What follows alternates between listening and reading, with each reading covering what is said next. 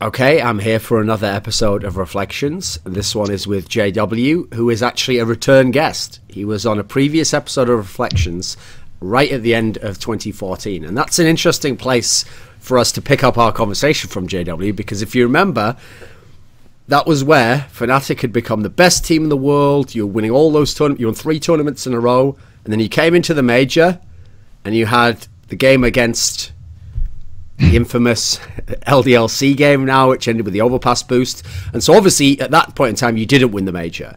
And people, here's the funny thing, when people look back in history, I've noticed fans tend to look back, and when they see results, they think as though like, oh, that always had to happen, you know, like that result would always have gone that way. The team who won this was always going to win that match. So what's funny is, people will think now, well, of course, FNATIC was going to win majors eventually, and they were always going to be one of the greatest teams ever. But I remember back then, some teams and players even being like, oh, maybe FNATIC's really, really good in the medium tournaments, but you know, maybe they weren't as good at the major. Because if you remember, actually, LDLC was doing pretty well in that match, and obviously LDLC won the major. When you lost that major, were you ever worried, like maybe I'm not going to win a major, maybe this lineup's not going to be the best anymore? Was there ever any concern? I don't think we ever thought about that. Like the whole boost thing got like so much attention and like all that, so that was the only thing in our heads pretty much. We didn't really think even about the future at that point. Like most of us were pretty ready to quit pretty much, but ended up not doing that. And I mean, luckily for us, I guess. So that's something I wanted to talk about. People forget this, JW, but the greatest team in CSGO history might have just ended right there. Might have had to have half a lineup. Some people just straight retire and we never know what happens to them. Was it really the case that, like, from what I heard, it was more than one person, like 2 people or something in the team really were thinking like, that's it? I mean, I think at the time in our interview, you even said something like, wasn't you weren't ever thinking about quitting, but some people were like, you know, maybe we should just quit, like, the hate's too much. I mean, I remember Gelwalk did that crazy tweet, which has to be one of the most hysterical tweets ever, where he was like, I pray to God, you know what you have done. Like, come on, what happened? It was, like, let's say it was more than half of the, or yeah, more than half of the team, I guess, that wanted to quit. And yeah, was it just like a heat of the moment thing? Were they just initially or did they really? Was it really like a week or two, and they were like, I don't know if I'm going to play. Can I think about this? I think it's like both yes and no, because we were actually supposed to, like, I think it was one or 2 weeks max after we had this ECA LAN, you know, in North America, and we weren't supposed to go there. We basically pulled out, and yeah, because things were as they were, people didn't want to play and stuff like that. But eventually Patrick Karn, he talked about it and blah blah, and we all understood, like, yeah, okay, let's do this last tournament, then we're gonna break and we'll see what happens. So I think it was very, very important that we actually went to that tournament and actually won it, because I mean, if we have lost it, maybe it would have affected us more, and I don't know. But even if we didn't even go there, I don't know if we would be the team today. So that's both yes and no on your question, I guess. But just to reiterate, you weren't one of the players really considering quit, right? You would just kept playing and tried to make a new team or join another team, or I mean, I was like, I was kind of considering, because it was like such a low point. I mean, I have had much hate through the whole career pretty much in CSGO, but this thing was just like, it was so much at the same time, and it was very, very hard for me as well as the others. I think me, pronax, not really pronax, but me, pronax was very, very calm though. But me, flusha, for example, I mean, we were used to it because of the Bucharest thing, you know, like. Okay. So we were pretty used to it, I guess. But yeah, I mean, I think it was like too much for me at that point. But ended up, yeah, we all sticked together. But I understand it was way worse for Crims and Olof that haven't. They were like coming in and being new to the top scene, kinda, you know, and like being praised by everyone, and then suddenly on one game they are hated by the majority, you know. So I think it was hardest for them, but that makes it pretty obvious that it was us three that, I mean, mostly Olof and Crims wanted to consider to quit, I guess, and I mean, I was pretty in between, I guess.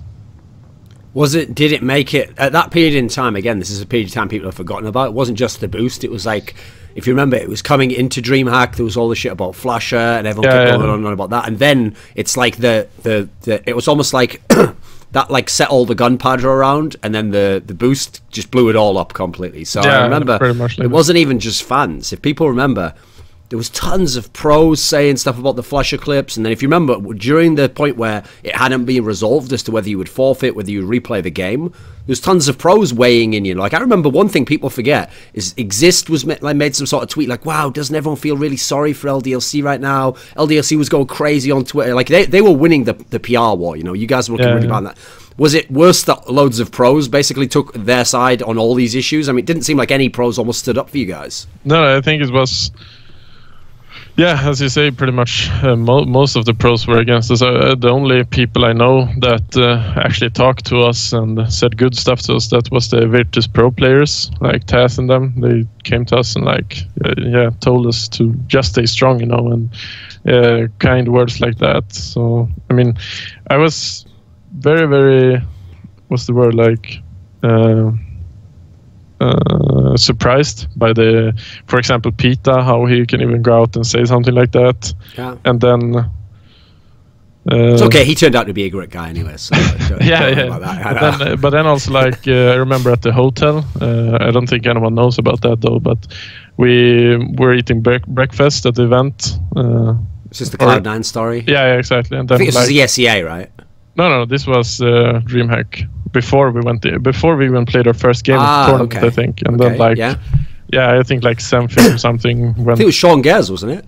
Well, like, the whole team pretty much, like, we're sitting and whispering about us and stuff like that. And then, like, I think Flasha were getting breakfast and something at the same time as Semfis, and Semfis just told him, like, "You fucking cheating faggot," or something, like, something in those words, you know.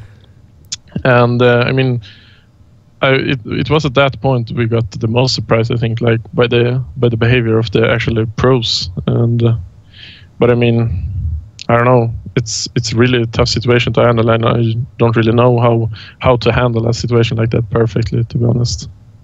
So in your career, you mentioned already, like, you obviously had this whole problem from the Dreamhack Bucharest scenario, which I think was a long time ago. That was like, I think that was like September, October of 2013. Yeah. And the whole not shaking hands thing, which has been gone over way too many times. But it was more than that. I mean, people thought you cheated in the beginning of CSGO because of the game against Virtus. Well, they weren't Virtus Pro at the time, but that team. So what I want to know is, how have you handled this throughout your whole career? Because it seems like in general, somehow you do handle it. Like, it doesn't ever, like, I've never seen you get really tilted and do like some crazy tweets like, "Well, fuck all," you know, like, look at all the, I mean, speaking of Devil Walk again, look at, if you read in real life, he's a really chill guy, but he seems to just go ham on Twitter. Like, when Winterfox went out that tournament, he's like, "Fuck all you guys, I'll prove you're wrong." I've never seen you go crazy like that. How do you handle it? Are you okay with being hated to some degree?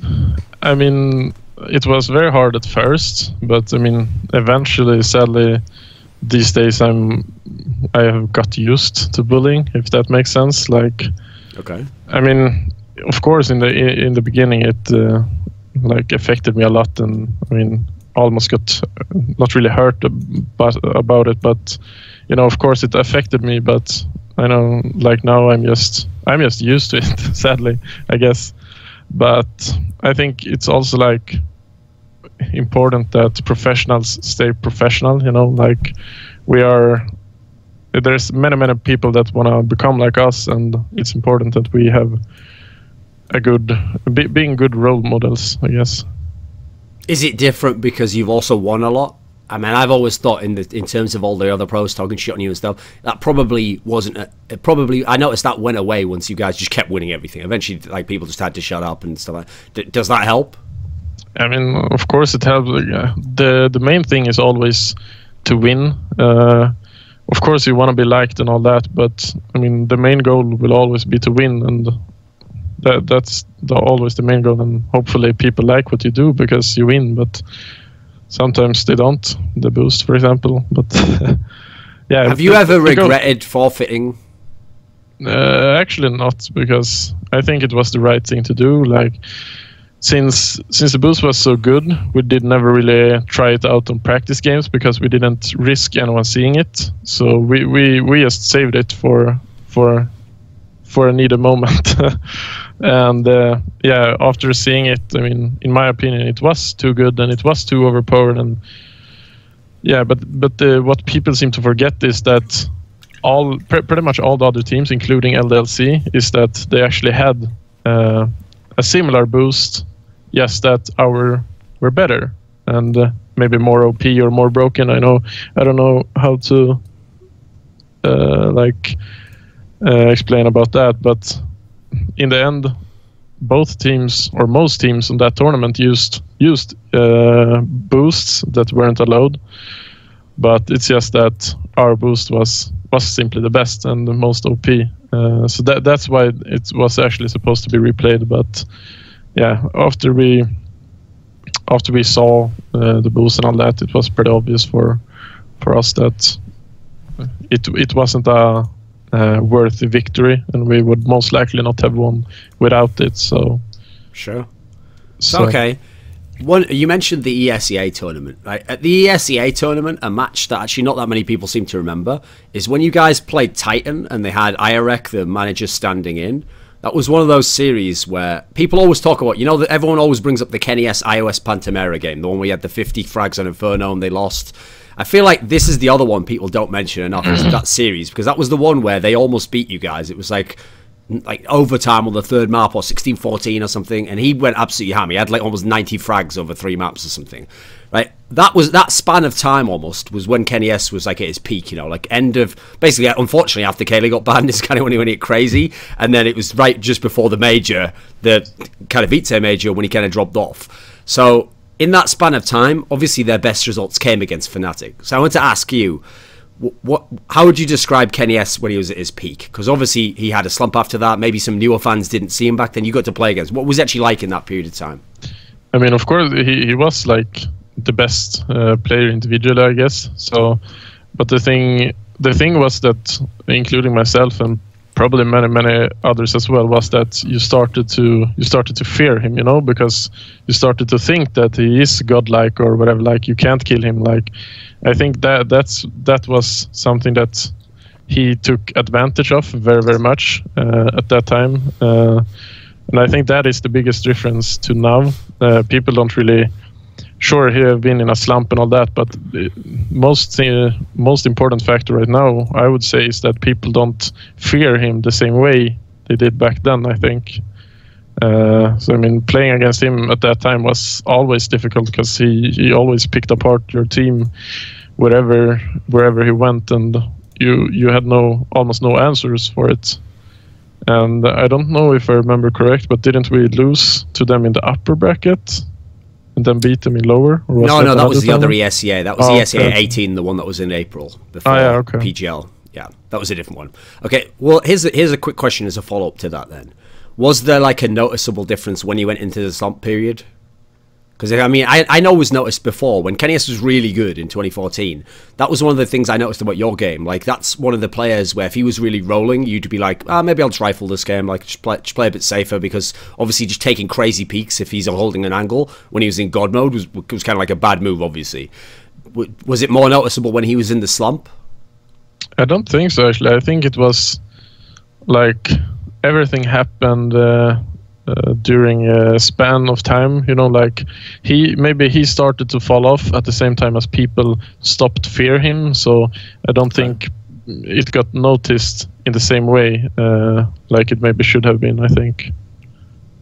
When we look at all the good AWPers, people used to say, okay, so it was only Kenny S that got hit by the AWP nerf, if you remember. People used to say it because obviously Skadoodle was really good, and then Guardian was even better in the summer, and then initially you were still pretty good and everyone's like, right, no problems.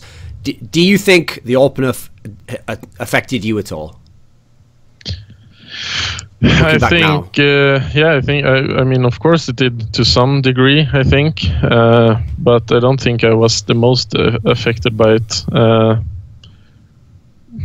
I don't know. It's really hard to say because it's so long time ago. I barely remember how I used to play the op back then, but I remember I got sort of nerfed, or how you say, by it. But I think the biggest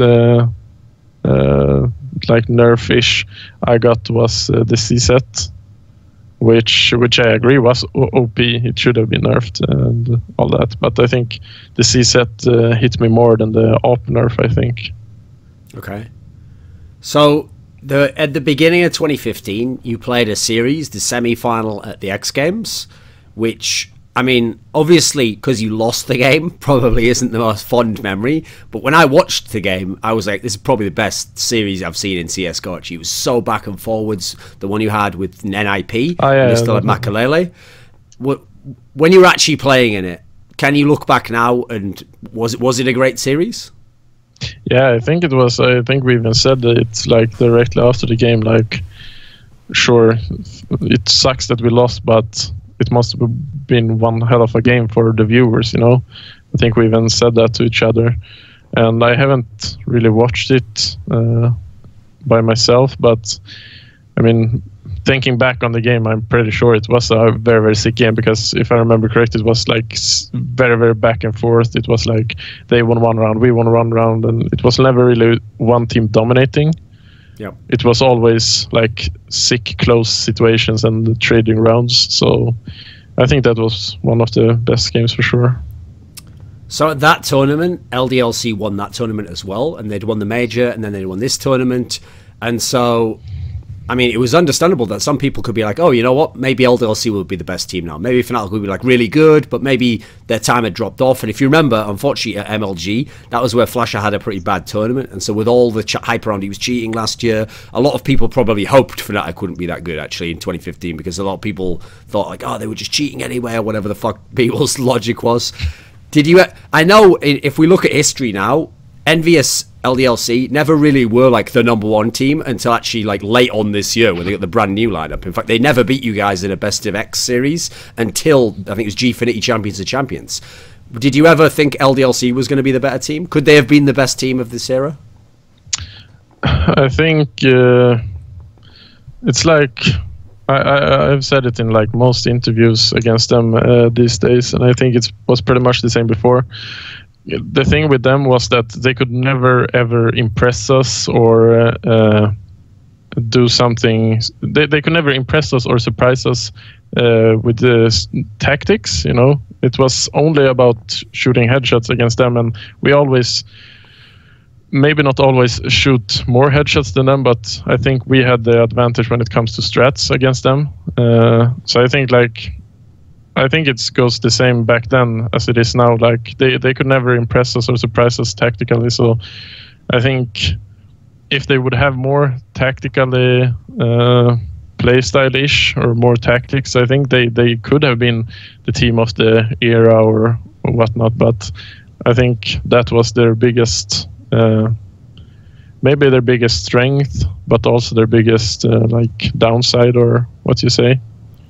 What do you think of that style of play then? Because here's the thing: I'm obviously, people know I've been quite critical of the style of play just because I like really good tactics. And I like teams that read the game. But I've always given them credit. They won a fucking lot of tournaments over the year, and they had a lot of top 4 finishes. So I can't deny it was very effective to some degree. What do you think of the style of play overall? Because obviously, if we're being real, yeah, it's not they had no tactics, they just had simple tactics, and sometimes they just did the same thing over and over and over, and it's just that they had some sick people who shot headshots.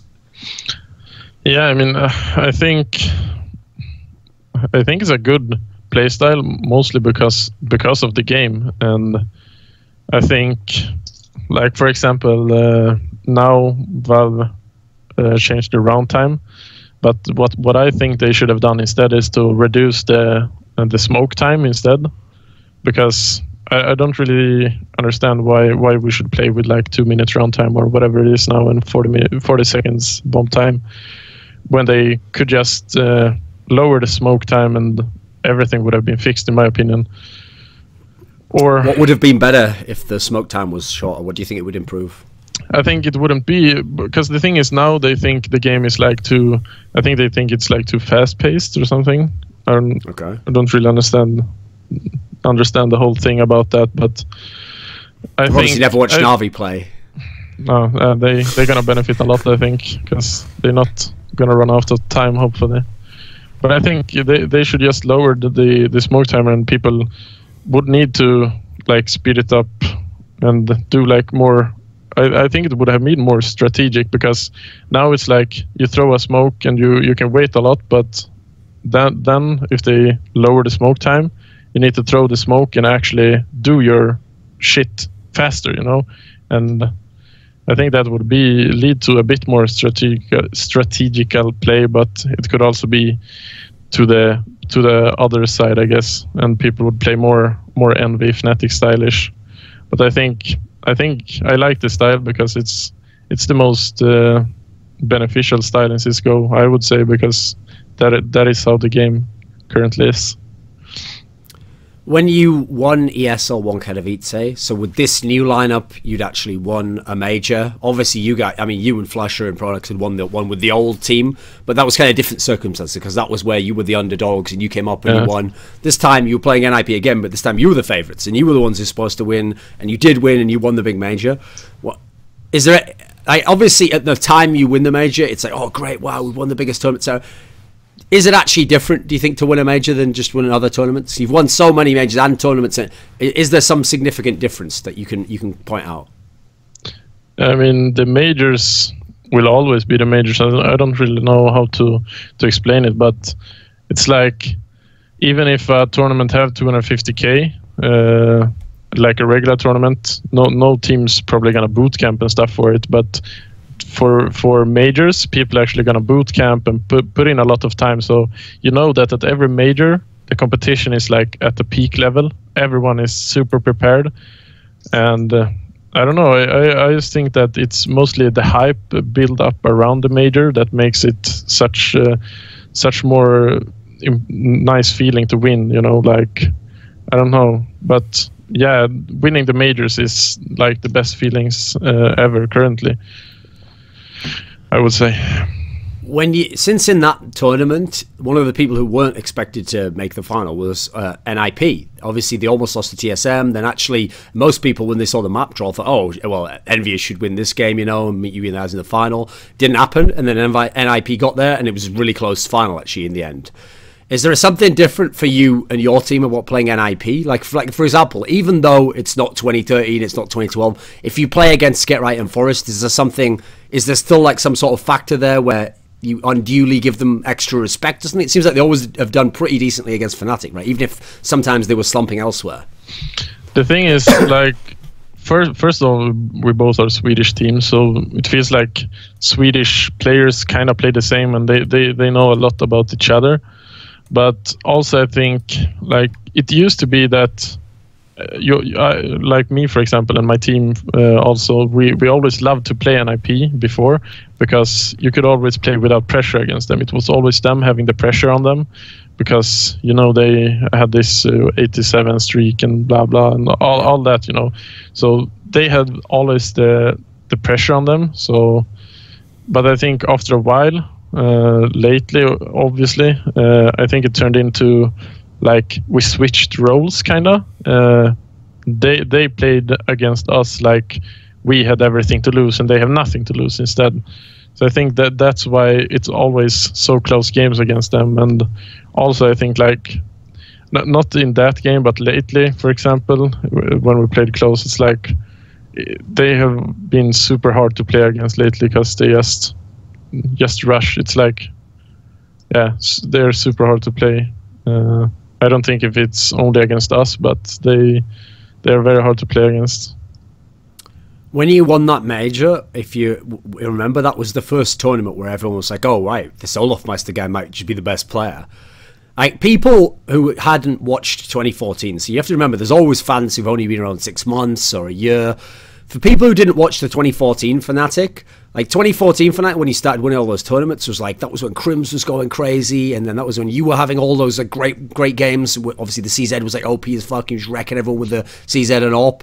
olofmeister wasn't like some all-world player who everyone was like, oh my god, look at him every single game. He was like just a good player. He was in your team. He was one of the good players in FNATIC. Did something change in olofmeister this year? I think like obviously him developing a lot, combined with I think just learning his role way better. Like he maybe in the beginning he didn't take as much space as he maybe needed and stuff like that, but now he have grown into his role within the team, and so I think he have always been capable of being the best player in the world, and obviously that's why we picked him up, because we believe that. But also, like, I think what's so unique with our team, or what it was at least in 2014, was like every game it was always one of us being the best player in the world, almost. Like it didn't matter who we played or what tournament it was always one in our team that played like the best player in the whole world. But this year I think he has developed a lot as a player and as a person, and just grown into the role in the team, and therefore became the best player in the world, and have been pretty consistently for almost the whole year, I would say. So I've noticed in interviews, he always tried to be really humble and be like, no, I'm not actually the best player. In fact, you know what? Flush is better than me. He was always trying to be really humble like that. But I always felt like that's like the thing if you want to be popular, you probably should say that in interviews. And also it's a very nice gesture to your teammates, you know, for example, to say, oh, you know, Crims wins all the clutch on, so I guess he's the best player, whatever you say, right? But I always felt like behind the scenes, or at least, at the very least in his own mind, he must really have known he was the best player. Like, he must know. Put it this way, maybe it's like this, okay? So I once asked Kenny S the same thing. I was like, Kenny, like, are you the best player? Like, are you the best AWP? And he was like, no, how can I say I'm the best AWP? You know, Guardian's very good. But then I just said, like, well, is anyone better than you? And he goes, no. And no, it's like the speed that he said no at. It's like, but yeah, you just really told me what you think. Like, obviously, you do think you're the best. Behind the scenes, do you think olofmeister, did he actually, inside, did he really think he was like, if not the best, then no one was going to beat him? He could play up to the same level as any other player. I mean, well, first off, I actually, to be honest, in my opinion, it is super close between Flush and Olof, who is the best player of this year. I mean, most people probably won't agree with me, but I think it's very close between them. But I think they are both top two 100%, and I'm pretty sure Olof goes slightly above maybe and gets the number one, but I think they are very close. I think those two were the best players this year for sure. But I mean, I actually don't think Olof isn't really a cocky guy. He is really humble, and I think the thing is he's always want to win so much, so he's of course he's never gonna say like an opponent is better than him, like in his head. But yeah, I mean, you can't really respect people. You saw when I used to fear Ken S, I got smashed all the time. So you need to think that you are the best in the head. But I think he is a really humble guy. So I don't think he's that cocky in his head, to be honest. Okay. So over this whole year, you won so many tournaments. Like, put it this way, if I was doing an interview with another player, okay, say I was doing an interview with a Na'Vi player, like Na'Vi won something like 3 tournaments over the whole year, so I would have to go into depth on every single tournament they won. I'd probably talk about all the big finals, but literally that would be like a waste of time for this interview, because it lasts about 4 hours, because you won like over 10 tournaments, 2 majors, etc. When you look back, obviously you played a lot of tournaments, and there were some tournaments you didn't win, and sometimes you were disappointed and you came in the semi-finals or the final. Does it seem ridiculous how many tournaments, when you look back over the whole year, that you actually won? Like the number of times you were number one and you won the trophy? And yeah, I mean, now when we're about to start packing again for this year, and you look back at the past year, I mean, it's hard to describe really. It's really insane how much we have won, but I think it's very hard to reflect over it when you're still in the game, you know. I think in a few years, maybe when we retired or something like that, looking back, it's going to be way sicker. But I mean, it's still pretty unreal how much we won last year, but obviously we're going into 2016 to break that record. If that is possible, I don't know, but we always aim to being the best, and yeah, we're gonna do our best this year as well. So one of the things I thought was really interesting was in the summer period, you still won tons of tournaments. You had like those it's like Dreamhack, Gfinity, another Dreamhack, ESL Pro League finals. So there's still all these tournaments you were winning. But I remember what I found strange was it felt like your team wasn't like the clear-cut #1 though, because there were all these times where it would be close. Like EnVyUs could win a map off you, or I mean, you already mentioned before, Titan actually won a series off you at the ESEA, and obviously in the ESL Pro League finals, FNATIC was always close to beating you on all these maps. Was there something different about FNATIC when it got to the summer? Because I remember the FNATIC of 2014 was like you'd win and you'd just stomp people, you know, you're like wrecking them completely. It felt like this one, you were more like you had to just hang on, or you had to like win with like the veteran smarts or something. What was different about this year, do you think, in that sense? I think we started to lack a bit of practice after a few months into the year, I think, due to different reasons, and I think that also led to other opponents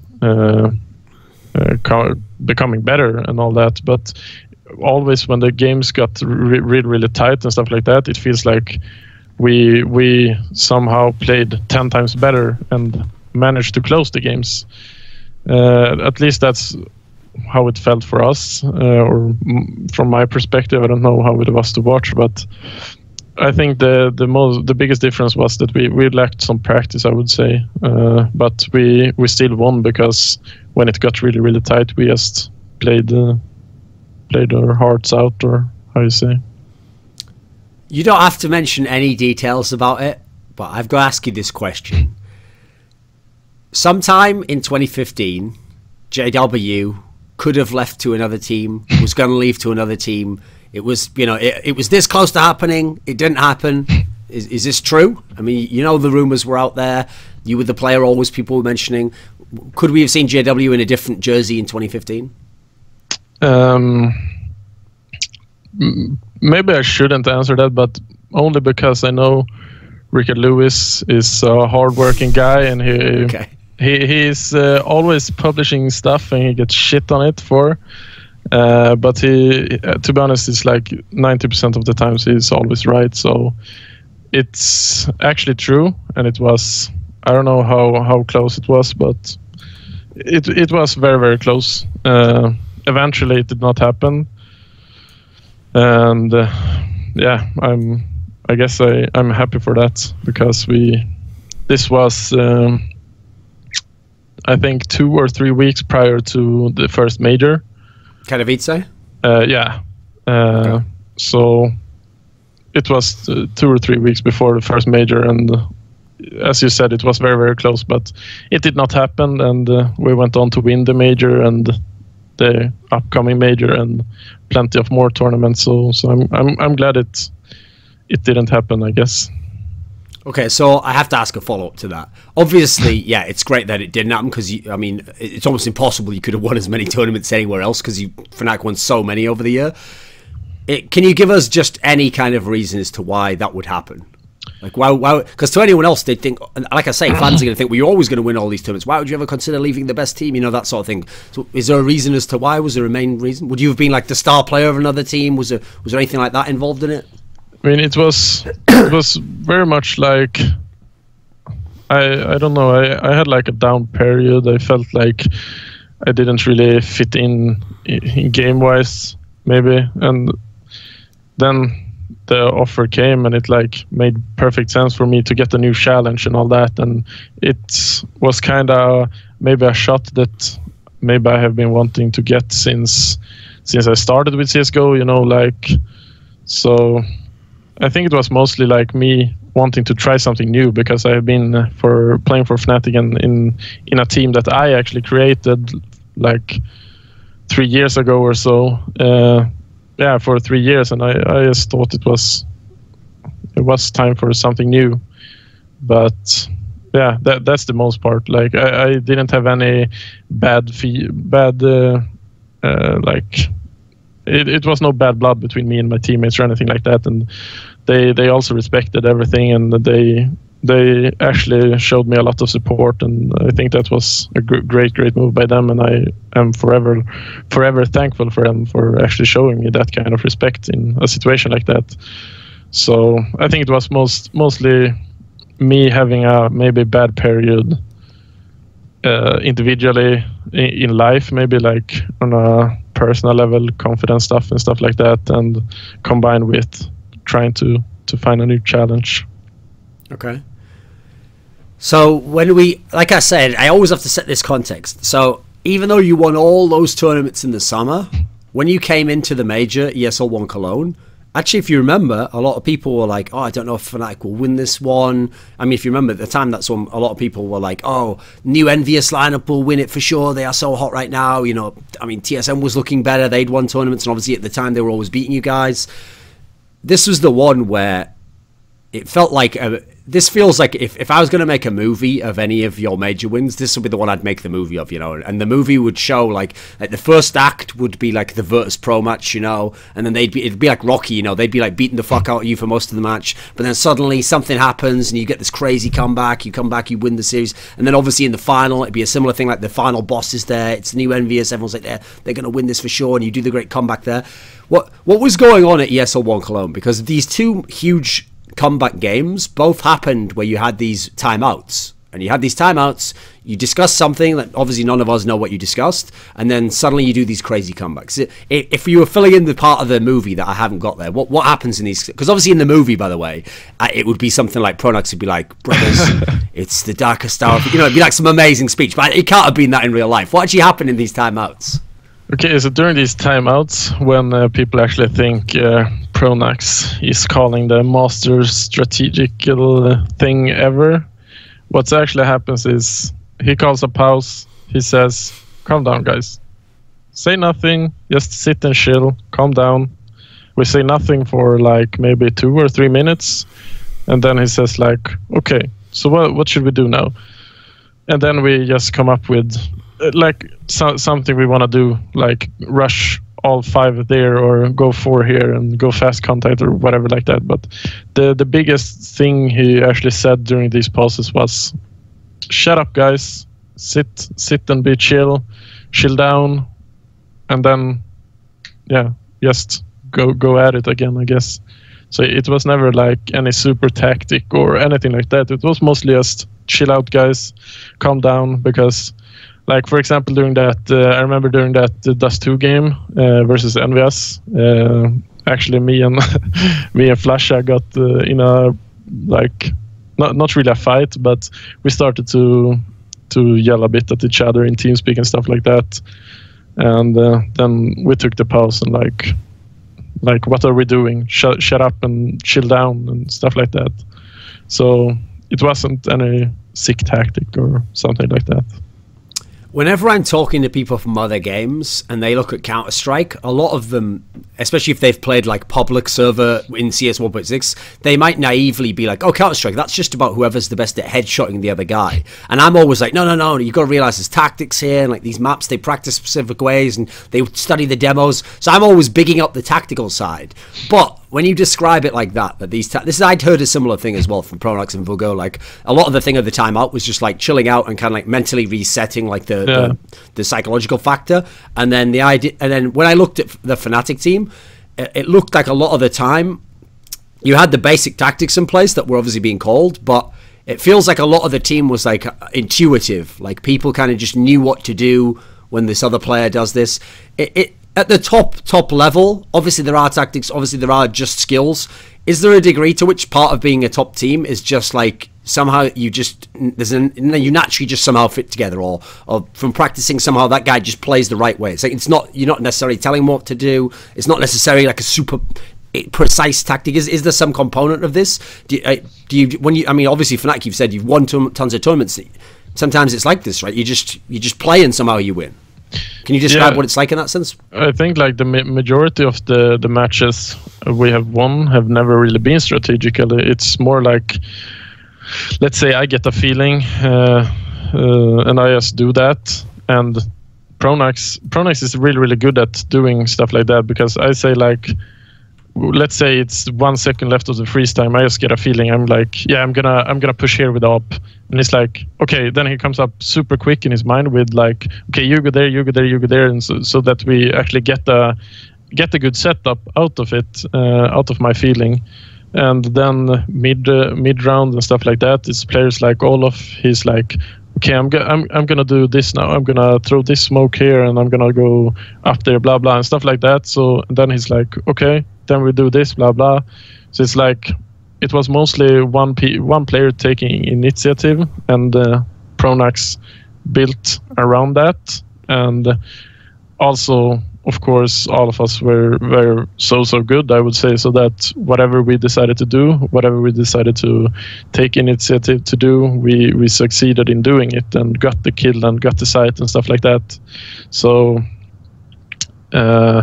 but you also, to be a top team, you also need those set strats. You need to have some tactics in your book, and you need to know a bit of your opponents and all that. We are not really a team that have looked in too much to our opponents. It have been some lately. Flush is actually very good at that, to see his opponents, like what they do and stuff like that. Not only through the wall in game though, but yeah, he's good at studying teams, I would say, which Pronax also was, to be honest. But I would say we got a bit slackish with the old team.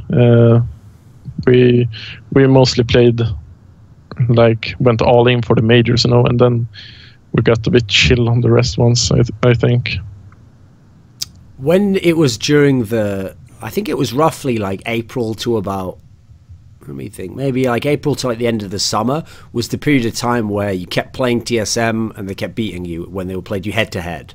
What was difficult about playing TSM there? Because obviously the old TSM before they got Carrigan was the team that everyone used to love to play in the big semis or whatever, because they always choked it up, What was different about that TSM, do you think? The biggest difference was, like, first of all, it felt like, kind of like I explained, that when we get in a close game, we play 10 times better. It felt like whenever they get matched up against us, they play 100 times better. It's like... It felt like they did everything perfect, and I mean they always played super good at us. And when we tried to study them and like watch what they do against other teams, it's like they don't do that kind of stuff as they do against us. I don't know if they, of course, Kerrigan studied us a lot. I know that he knew like all we did on most maps, but I think it was, to begin with, like the first few matches, I remember like PGL and stuff like that, I think it was mostly like unlucky. They just played better than us, of course. But then after a few games, we started to think too much about it, and we started to think like, they know what we do, we need to do something else. And then we didn't even play like our own game. So I think the first few games, they just played slightly better than us, and then the rest of the games we just started to overthink, I would say. So in 2015, you won 2 majors. You won a major in 2013. So everyone else in history at that point in time had 1 major. Like the EnVyUs guys, some of them have 2 majors now. You and Flusher have 3, and Pronax has 3. When you started out in CSGO, it was quite a while before you were ever in the best team in the world. It was like over a year and a half, whatever it might be.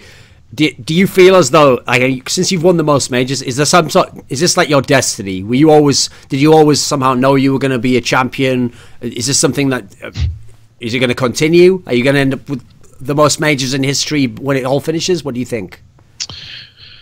I mean, the goal is to, of course, go down as a legend within the game, I guess, and being the most achieved would be an honor, of course. And I think what I did right was that I started out by making my own team, and yeah, we stick together, but we saw pretty fast like who didn't fit, like pretty fast, like, for example, when it goes way back, we had one guy, he didn't want to practice as much, so we had to cut him.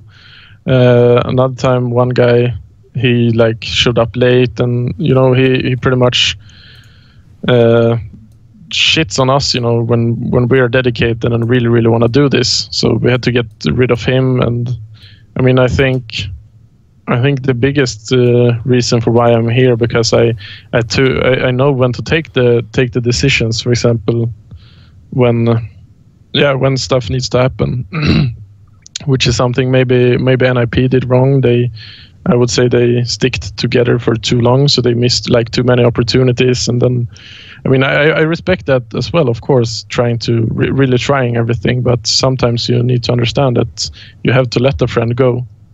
And I think that is a big reason to why I've come so far. I think because I know when it's time to do the right decisions, I guess.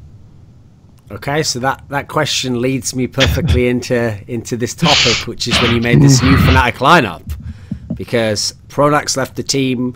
Dennis, well, obviously had played in LGB with Olof and with Crims, comes into the lineup. But one of the interesting things about this move is there had actually been rumours for a number of months, as soon as FNATIC had even started, like even around the summer, like maybe FNATIC will, who knows, maybe some of them will retire, maybe they'll just break up, maybe they'll change players. And part of the reason people kept saying these things was that they said, oh, behind the scenes, you know, things don't always go well. Like when they win, okay, things are fine and they can keep going, right, well, we're winning, so obviously we'll stick together. But it always felt like, and I always kind of suspected this as well, as soon as things go badly enough, like you just know you're not winning, like you've lost 3 or 4 in a row, and obviously at this point in time you actually lost a major as well, that eventually someone's going to at least quit, or someone's going to be kicked, or someone's going to get replaced, whatever order it's going to be in. Now, one of the things that people have suggested since then was that in some way people like didn't think pronax's style of leadership was the best anymore or something, or they wanted to try a different style of leadership. Can you tell us anything along those lines? Like what was going on behind the scenes? Like, I mean, put it this way, as like an initial start to the question, FNATIC wasn't always best friends at all points in time through all of 2015, even though you were winning all these tournaments, right? There were always like different groups of people within the team and something like this, right? Yeah, I mean, first of all, I think I commented this before somewhere, but it's actually bullshit that it was like discussed for a long time. I remember, I think it was Sadokis or someone who said that we have been discussing this for so long, and he have seen that blah blah, so much stuff behind the scenes. Okay. But it is actually bullshit. After Cluj-Napoca was, I think, the first time that it came up, and I know there was a rumor also that we actually talked to Dennis at Cluj-Napoca, but that is also not true.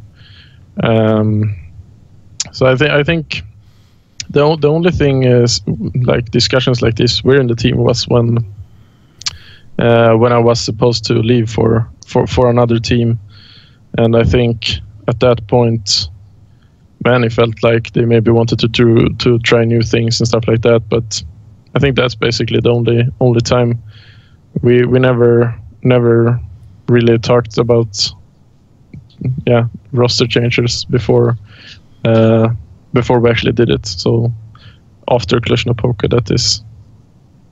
And the back scene stuff, like we never really argued that much, to be honest.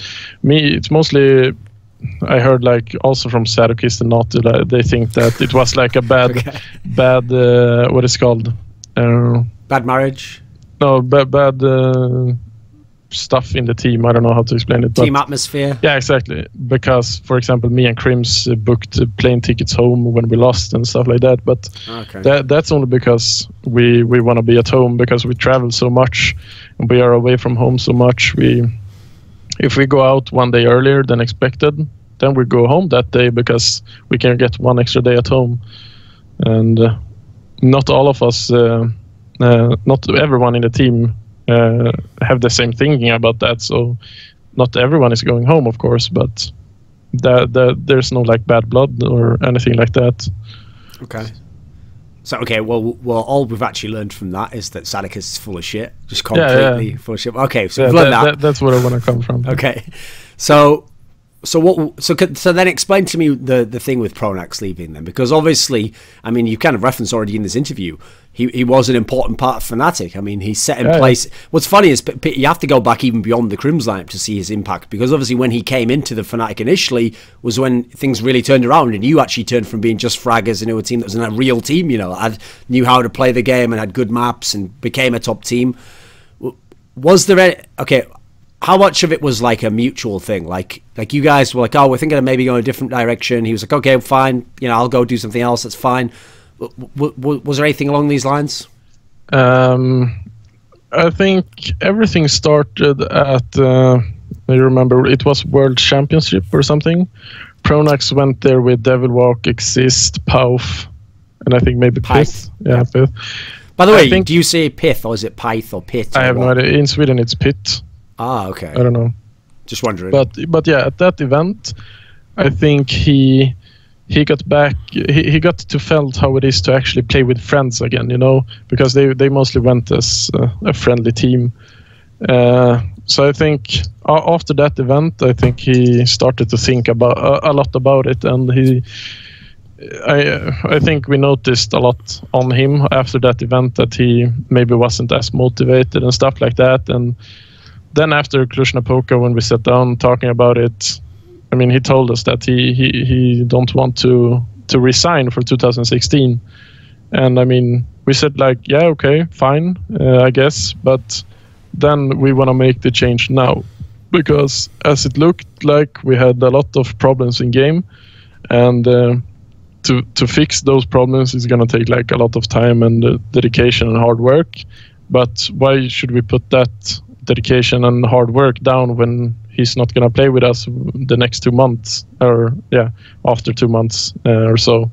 So it was like a mutual agreement. I mean, we noticed on him that his motivation dropped off, and I'm pretty sure it was because of that World Championship tournament where he got to remember how it is to play just with friends, you know, stuff like that. So I think that is why he decided to do it, and I'm pretty sure he wanna like build a team with unproven players or with kind of friends-ish and see where it takes him, I think.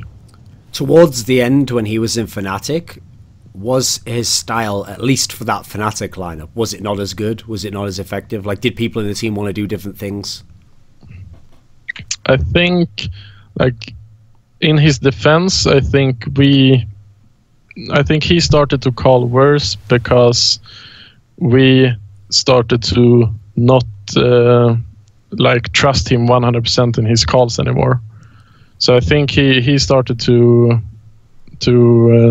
I think he started to call worse simply because we started more and more to do our own thing, because we thought maybe that was 100% the key to our success. So we went away pretty much from callings, I would say. We didn't do that much calling by the end, I think. And that's from my perspective at least. So I think in his defense, I think we made it a lot harder for him to call by the end, to be honest. In 2015, did JW have a slump? I mean, in my opinion, I like after watching some tweets and stuff like this, like Lurpis, for example. In my opinion, I have been very, very disappointed with my individual level this year. But at the same time, we have won so much, so people might question me for even thinking that. But at the same time, I feel like if I played as I should, if I played good, we maybe would have won the championships easier, and if maybe not even lost the games we actually have lost. So I don't know. I think in my opinion, I've played very mediocre this year, but some stats-ish maybe say I didn't. But I would say I'm very disappointed in my overall individual level this whole year. If that answers your question. Sure. When the year was finished and you saw how many championships you won, and you'd won 2 out of the 3 majors, I think if it was super close, I think it would be the political thing to do if you wanted all the fans to like you, would be to say, well, we had a very good year, but you know what? No one will ever match NIP. They were 87-0. They won all those tournaments. You know, they're obviously still the greatest. Like, that's like a way to, like, the fans would love that. They'd lap it up. You know, I think it's brilliant. But I noticed some of your players did say, like, no, I think we're the best team of all time now. You know, we've won the majors, we've won all these tournaments. Do you think this FNATIC team, the previous one, not the one with Dennis, obviously. Do you think the previous FNATIC? Do you think that should go down as the best CS:GO team in history? Yeah, I think so, because first of all, I mean, not to take anything away from NIP, of course, but what we did was under a much more competitive era. Because I mean, when they did their 6-6 streak, which is very sick, but teams started to get into the game, you know, and when we did what we did, everyone were playing full time. Like every top team at most events played full time, which maybe teams didn't do back then and stuff like that. So I think we take the number one and they are number two, in my opinion. Okay. When you look back on this year, and like I said, the number of tournaments won was amazing. I mean, it obviously. I mean, okay. If we just talk about the other lineup, okay, the one before this Dennis lineup now. So I think, if I remember rightly, the number of actual LANs was like 9, but that does count like Clutch Cord, and it counts like the Fragmite Champions Showdown, which some people maybe they don't count. So, but even so, it's still a lot of LANs.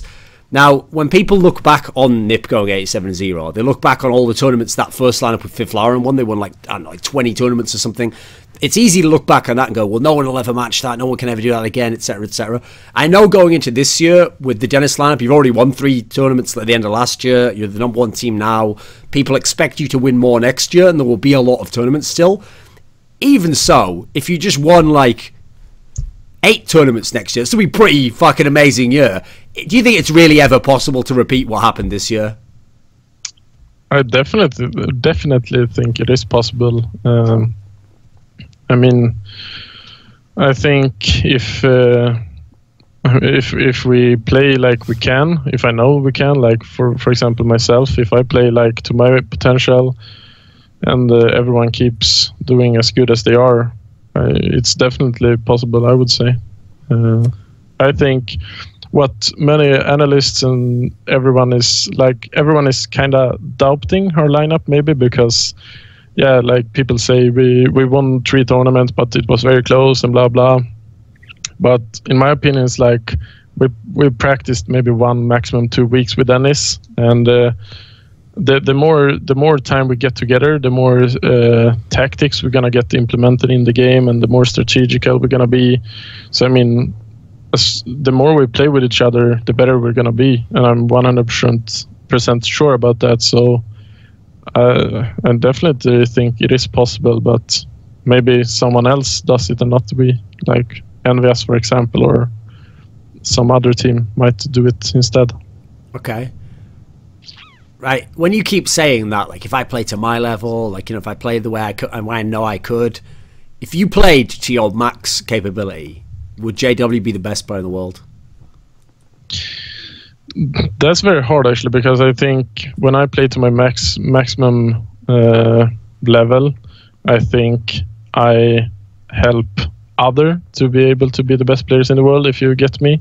Okay. Like, I open up sites, I open up like the middle on Inferno and stuff like that, so the others can go up and take the rest. But I mean, so somewhere I need to trust myself as well. So I think if I play to like my best level, I think I could be the best player in the world.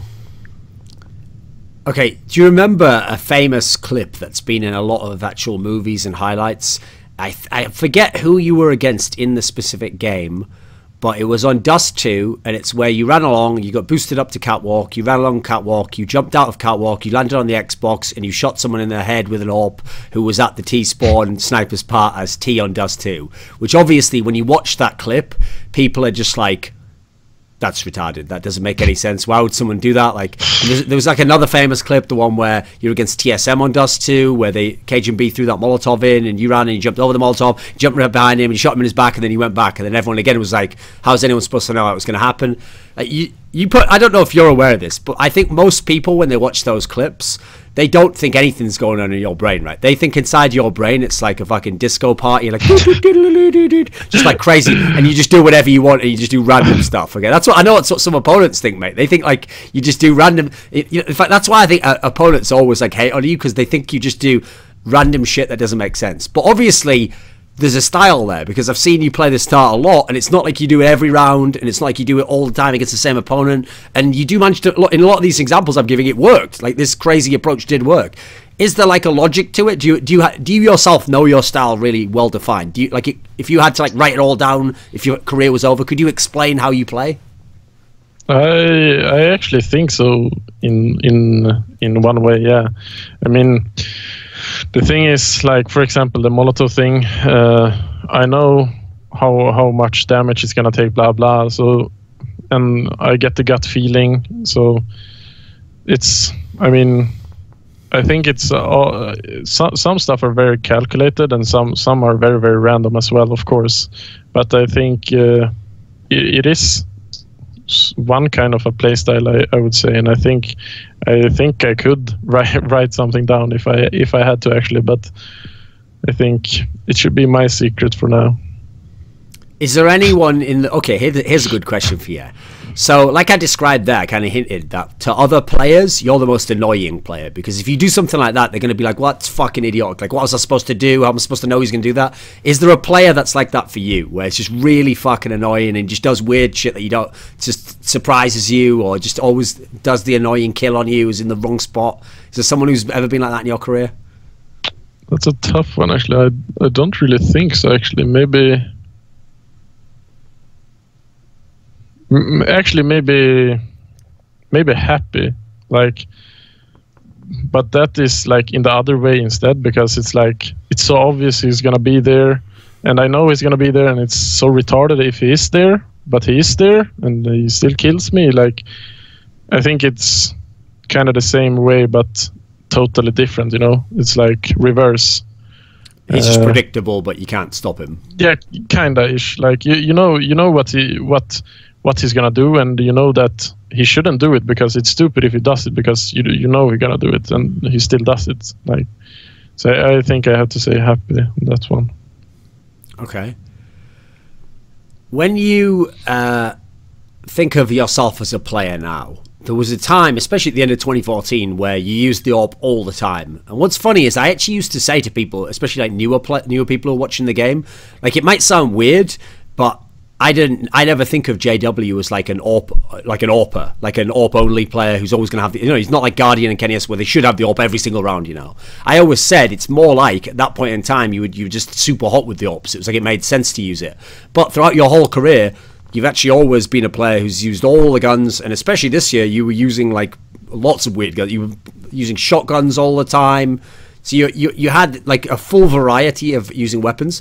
Do you think of yourself as an AWPer? Do you put yourself in that category? Why do you... Okay, here's a weird question. Why do you use those weird guns like shotguns so much, when in theory, most of the time, like, an AK is pretty similar price, and an AK is supposed to be a much better gun, right? Most of the really good players just use an AK. Yeah, well, I think... like every gun in the game is good for different situations, and I try to like find out in what situations one gun is the best, you know. Like, for example, drop as terrorist, sort of the shotgun is like one of the best guns ever in that situation, but I don't think people really figured that out until maybe I started to do it. And also, of course, I'm good with the gun as well, so that helps it. But I mean, I wouldn't consider myself as an AWPer, at least not these days. I would definitely do it before, but I mean, now I'm not. I'm probably not even the main AWPer in the team anymore, so I wouldn't call myself an AWPer these days. But yeah, I just try to find guns because let's be real, in global offensive every gun is retardedly good pretty much. So I just try to find out in what situations and stuff like that a certain gun is the best for, pretty much. So I remember earlier in 2015, I actually was talking to you about the situation we described before, where you could have left and gone to this other team, and maybe you wouldn't have won so many tournaments. And I actually tried to give you some advice, right? I told you, like you've got to realize, you can't take for granted how many you've been in so many finals, you've won so many titles. It probably feels easy to you, I said, in fact, the example I gave you was just look at someone like Device. I mean, we know he's a really good player, but look how long in his career he had to go before he even made a final. And then even when he made finals, it's always been really hard work for them to win the titles that they've won. Or you look at other teams, Virtus Pro wins titles, but it's not easy. They have to be in peak mode. So I tried to make this point to you, because I was trying to make the point that always keep hold of a winning lineup, never make any risky changes. But then you guys changed players. You got Dennis, and then you just won the first 3 tournaments in a row. So I guess I was wrong, right? It's easy to win. You just win in tournaments all the time. You wake up one day, you win a tournament, next tournament I guess win that one as well. Must just be easy, right? It's pretty easy to win tournaments. Lately, actually, it's pretty retarded, but it feels like you always have this feeling going into a tournament that you're gonna win it. I don't know. It's very weird, but some tournaments you just go in and you're gonna win them. I mean, it's never easy today because the competition is so hard, and every team is catching up day by day. I would say everyone is getting so much better, and now that this Face It Pro League, the FBL thing, is also doing a lot for everyone is developing a lot more, but also every pro player is showing their individual moves to every other top player almost, so people start to know a lot more about each other and stuff like that. So it's very, very hard, and it's only getting harder, I would say. Since you said this lineup with Dennis, you'd only practiced a few weeks, and obviously these tournaments were all in a row basically. There was only a few days. It was a week between each. I think it was a 3-week span or something. Has the actual style of the lineup with Dennis and with Flusher as the in-game, has it set yet? Is it still up in the air? Is some of this being free for all style? I think it's still up in the air.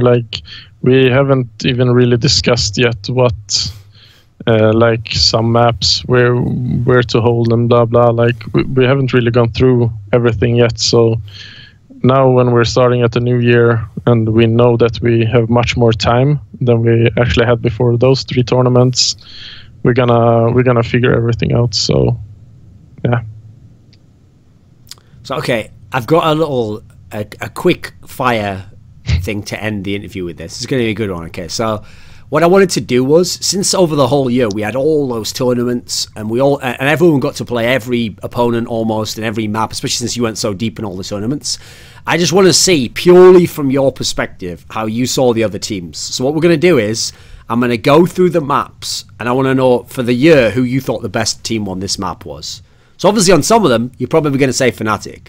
But I'm sure for some of them, there must be another team that, maybe just for you specifically, stood out on that map that I might have thought someone different, but in the games you played against them. So who do you think in 2015 the best Dust 2 team was? I think Navi. Navi? Yeah. What were they so good at on it? They were always in my opinion, when we played them, they were always the best on it, because I don't know, Guardian is insanely good on that map, and he kind of carries them a lot. Sure. Okay, what about Inferno? FNATIC. Because why? Mostly because we have that Olof and Crims do on Banana. I would say that makes it a lot easier for us. Yeah, true. It's a classic FNATIC map there. What about Mirage? Oof, that's actually a hard one. That's a very, very hard one. I think Virtus Pro, because I don't know, they have always been very, very sick on that map, and they know they have very like fast rounds that you can't really stop, even though you know they are coming. You know, the plow. So I think Virtus Pro on that one. Okay, how about cash? Can I say the new EnVyUs lineup? Yeah, if you want. Yeah, then I think the new EnVyUs lineup, because I don't know, it feels like they have figured the whole map out like correctly. It feels like, yeah, when we played them at Clutch, we got like 16-2 or something like that. Like we couldn't do anything. They were insanely strong everywhere. Let me see. What have we got left? Train. So obviously one of the newer maps only came in around like, I think it was around like April, May or something came in. June. I think that's a very, very hard one. I mean, Virtus Pro is very, very good on it, but I'm not sure if they are the best. That's a tough one. But I think I have to give advantage to Virtus Pro again, because I think they figured out. I think they put down a lot more time on the map than every other team did, and took it to their advantage, I think, for most part of the year. That is, I think Virtus Pro. Yeah. What about Cobblestone? FNATIC, because I don't know. I think especially in the beginning, like everyone started after a while to steal everything we did, because what we did was so strong on the map, and it was the best way to play the map at that time, I think. So since everyone started to copycat us, I guess I have to say FNATIC on that one. Because the last one's going to be Overpass. Yeah, that's. I want to say TSM or XTSM, but I'm not sure if I'm missing someone then. I mean, from what I remember, Overpass was like TSM, you're right, there's Virtus Pros, Na'Vi. Yeah. I think XTSM actually. I know Dupree, for example, he's probably the best player in playing like the toilets area. He's always playing solo there, but he always gets like 2 or 3 kills and stuff like that. So I think XTSM on that one.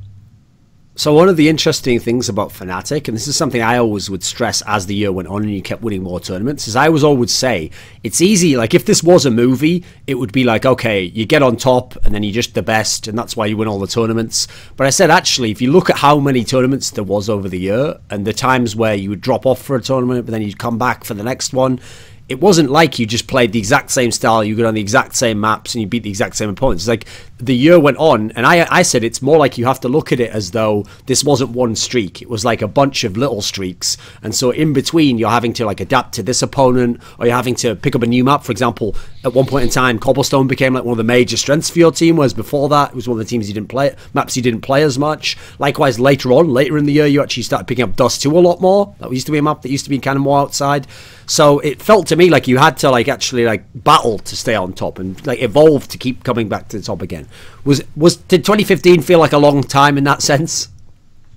I mean, actually, like looking back, it feels like 2015 just flew away. It feels like it went very, very fast, to be honest. But I think I kind of agree with you that it's more of smaller streaks, because we had to change up a lot all the time, because when we were on top for so long, like everyone watched us, everyone tried to see what we do right, do what we do good, and all this, and they tried to either counter it or they tried to steal it and maybe make it better and all like stuff like that. So for example, Cobblestone, in the end we could barely play it because everyone either had everything we did and they also used it as a counter and stuff like that. So I kind of agree with you that it's more of a smaller streaks, because we had to change a lot on the way to stay on top.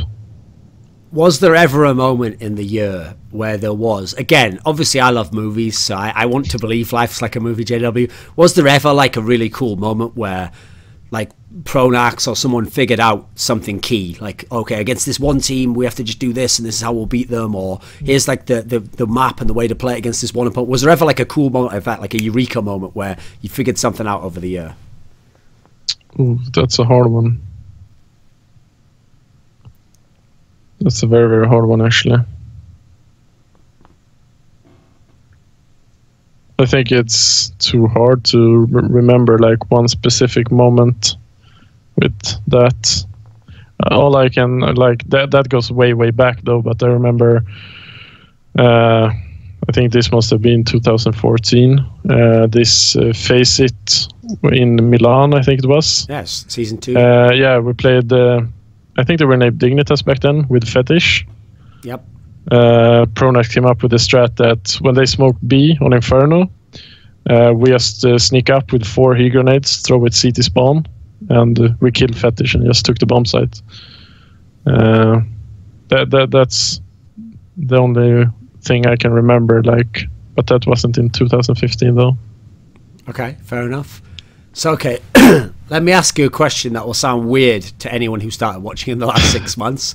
So anyone who just only watched 2015 will be like, wow, FNATIC won like all these tournaments. They won like 2 of the majors. You know, they broke the prize money record, whatever, all the stats, you know. But I always tell people that, like, kind of like I said in the interview, you know, sometimes you were winning, like you were just clinging on, or you were doing comebacks, or you had to figure out how to beat an opponent. But when I remember when you first started winning all those tournaments in 2014, that was where it was like no one could touch you. It was like you were going to win all these tournaments. Even, I mean, LDLC was the second best team, and you were beating them every time. Obviously, this will sound weird, but was FNATIC 2015 as good as FNATIC 2014? Just in terms of the peak? I think that 2014 was better, mostly because of, like, I don't know, that's a hard one, because 2015, you know, we had Tech 9, 2014 we had CSET, so it's like really hard. But I think it's those like retarded guns that differs the level, I think, because I think individually we have been super good both years, but for example 2014, as I said, the CSET, and 2015 we had Tech 9. So I think it's just those two guns that differs mostly. So it's really hard to say. So FNATIC still is winning tournaments now, and you have the most majors in history. If you really did, say CSGO ends in 3 years, okay, if you really could finish CSGO and you'd won more majors in your whole career than like Forrest and Get Right, and you know all these legendary players that we all think of as like the Mount Rushmore of Counter-Strike, if that could really happen, like what would your thoughts on that be? If JW could really be, you know, it was like the Mount Rushmore, we have to like chisel away a couple of people, and JW's there, Flush is there. I mean, I didn't really understand that question. Is it possible? Does it seem ridiculous? I actually don't think it seemed ridiculous. For example, yeah, no, I don't think it is ridiculous, to be honest. I think it's definitely possible, and I think we have shown that this year. Are you someone who, do you now, put it this way, once upon a time, people were like, JW, yeah, he's sick online, he's always got good highlight clips. You know what, he's not a big game player, he doesn't do that well on LAN, but then obviously now you've won 1 billion tournaments. If you think of yourself now, do you think like, I'm a champion, I'm one of the best players, like I'm always going to succeed, I'm a winner? I don't really, I think it's all have gone so fast. I don't really think of myself in that way. I still feel like that guy in my basement playing computer games, you know. It's like, yeah, I don't think I never really thought about it in that way. I think it's gonna be like that maybe when I retire and I look back at my life and what I've achieved. But right now, my goal is just to keep winning and all that. So I don't really think like that.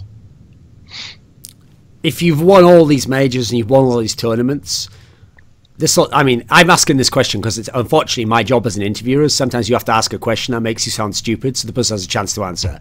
So are you ready for the stupid question? Okay. Because I know this is a ridiculous question, but this is what people want to know, okay? So JW, you won all the majors, you've won all the tournaments and all the prize money. What is there left to accomplish? Win all the majors in 1 year. Okay. That's it. That's it? That's it, I think. Okay, do you have a final message for everyone who watched the interview? Oof. Yeah, visit Alpha Draft, win some 6 Grilla. Exactly. Nah, but yeah, I hope you enjoyed the interview, and I hope you enjoy watching our team, and I hope you keep watching us in 2016. Tack så mycket. Tack så mycket.